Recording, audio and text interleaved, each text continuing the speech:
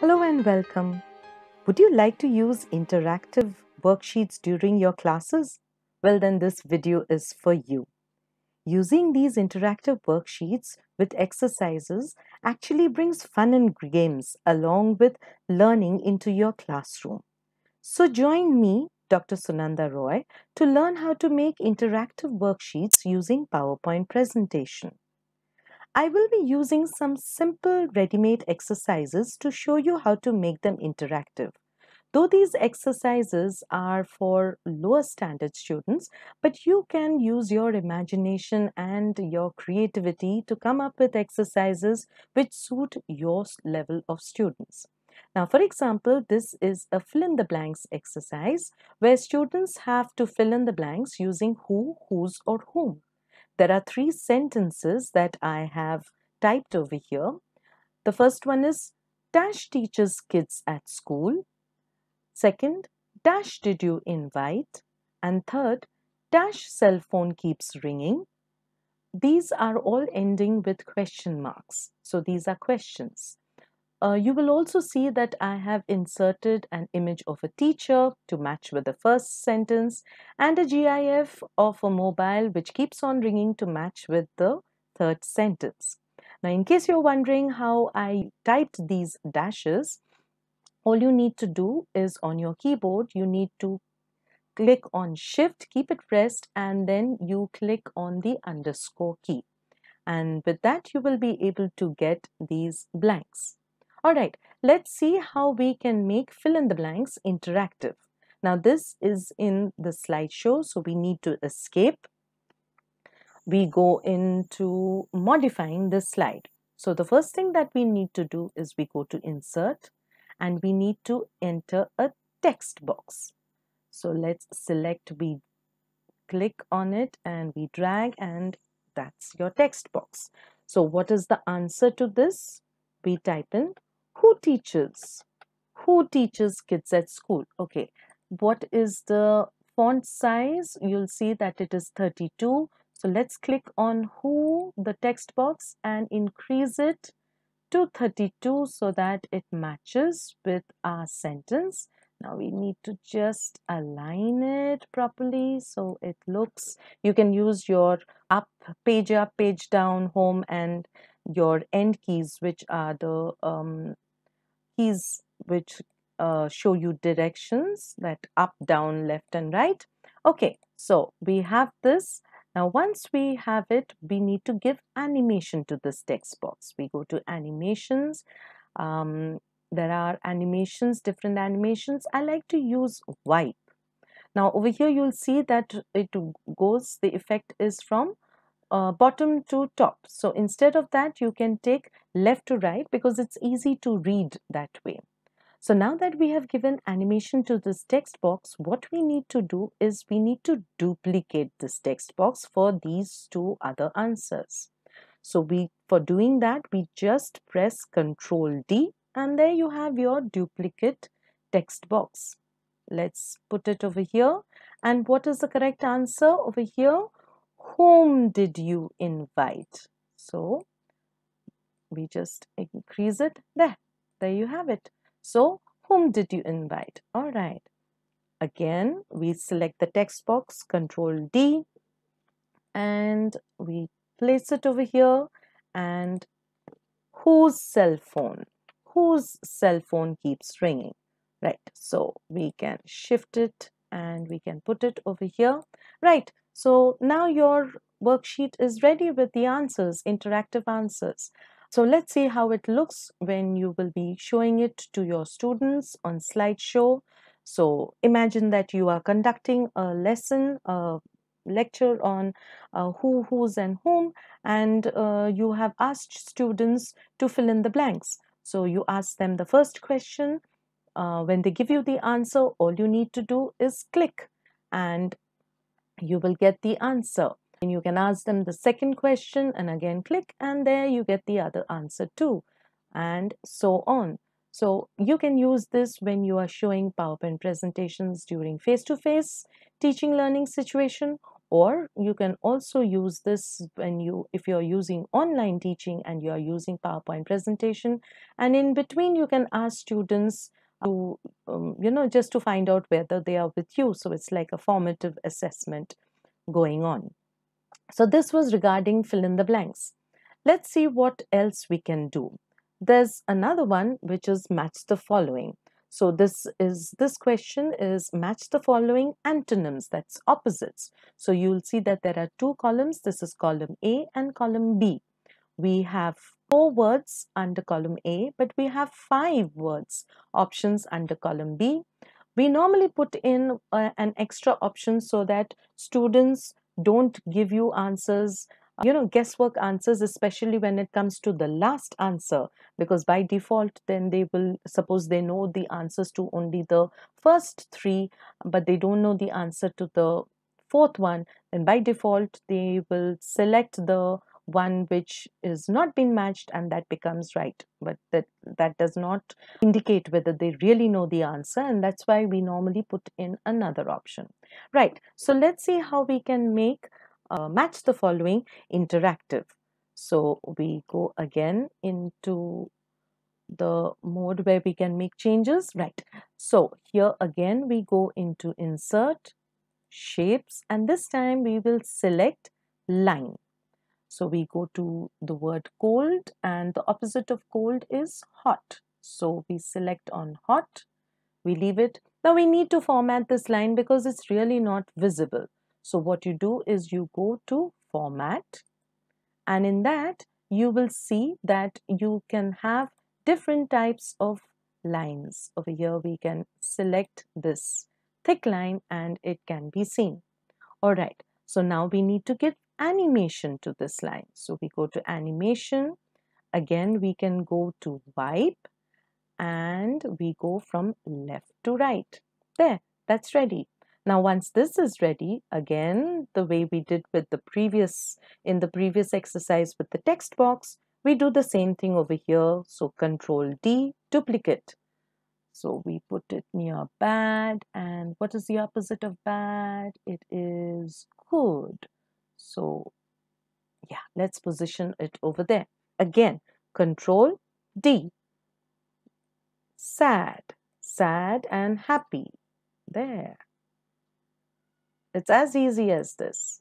Again, Control D, day and night.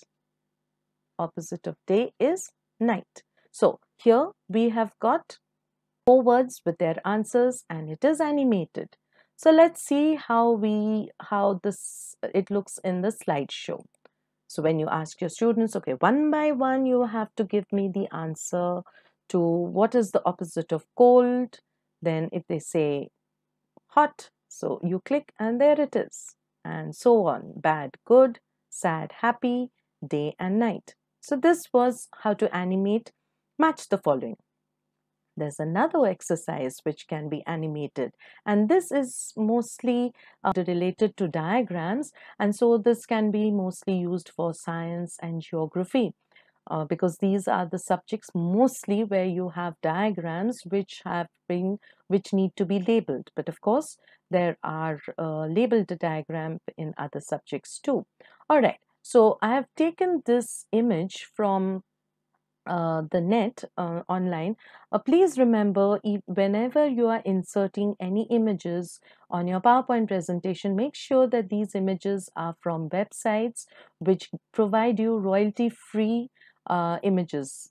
So these are free images. There are lots of websites which are available online so that there are no copyright issues. So this is one of these images.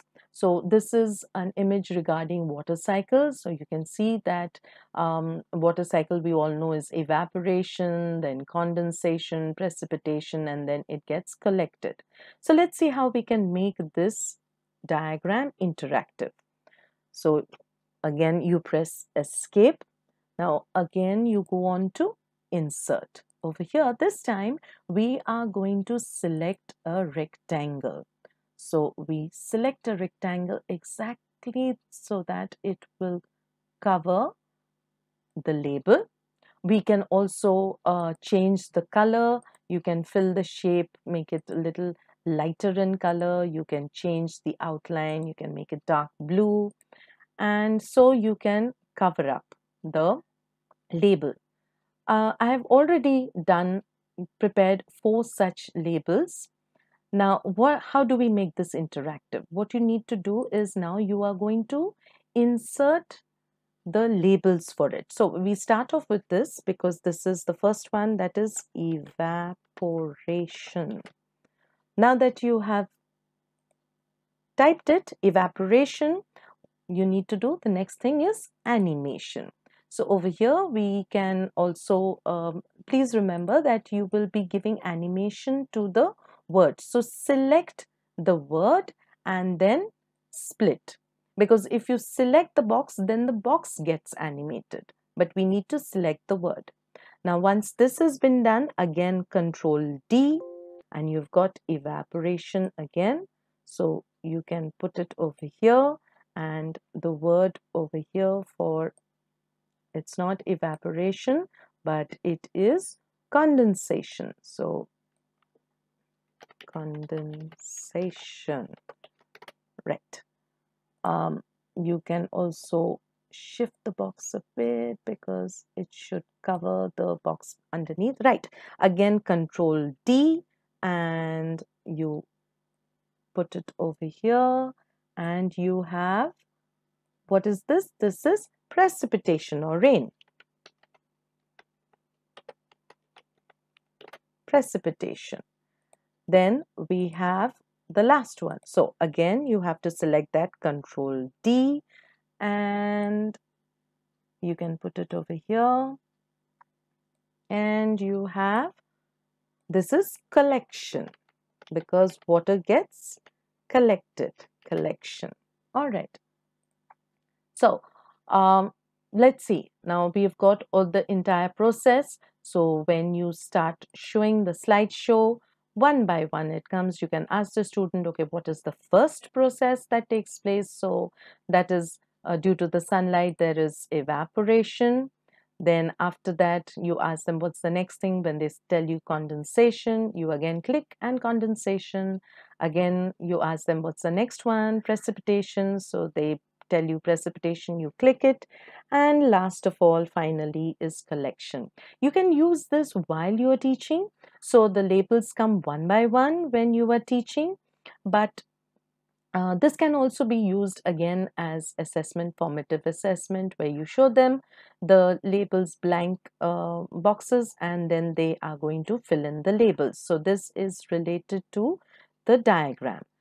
So we now go on to the next type of exercise, that is select the odd one out. Again, select the odd one out. You can have it for different subjects, for different levels. I've taken English over here, English language, and the level is from a lower classroom class. But you can take it for higher classes also. So in odd one out, what normally happens is that you have questions where you have 4 to 5 words, and they need to identify which is the odd one out. So we have the first one we have here is winter, spring, autumn, windy. So can you guess which is the odd one out? Yes, it's windy, which is odd one out, because winter, spring, and autumn are names of seasons. All right, so let's see how we can make this odd one out exercise interactive. Let's leave the slideshow mode. Right, over here now what we need to do, we again go to insert. Here we go to shapes, and there is a shape which is called as a frame. So you select frame. We are going to put a frame around windy. Let's place it right, and you can format it by changing its color. It can be red with a blue background, or you can also have a red black background. So and just for your information, you can thicken, see, with this yellow diamond shape. Can you see it? So if you drag it, it becomes thin. and if you pull it, it becomes thick. So you can change the thickness of your frame.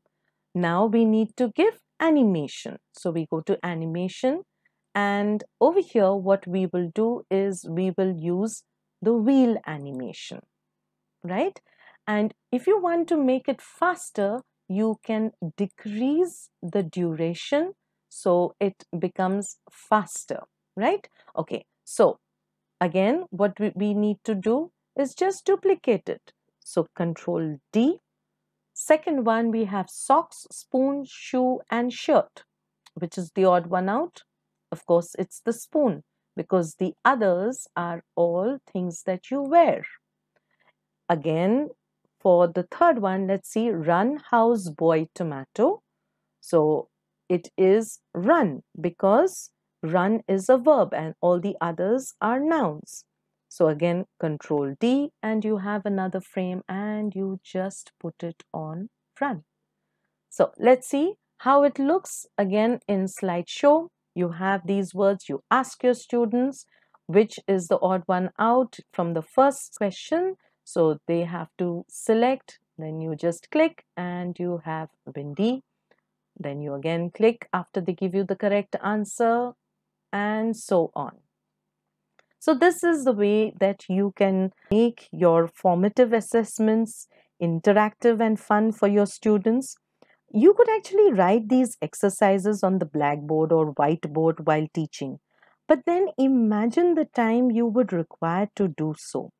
Preparing these exercises on PowerPoint presentation before your classes will save time, and you can use that time for interacting or even discussing more with your students and making them active learners. These tricks can be used when you are using PowerPoint presentations on smart boards during face-to-face interaction in your classrooms or during online classes using video conference apps. You can also share these PowerPoint presentations with your students online or maybe through via mail, and they could do all of these exercises maybe with their parents with them, or they could do it themselves. So these exercises can be done by students of all ages and for all subjects. Hope you liked this video and you will use these interactive exercises, making your teaching learning fun. Do check out my other videos regarding PowerPoint presentation. You will find the links in the description box and on the screen also.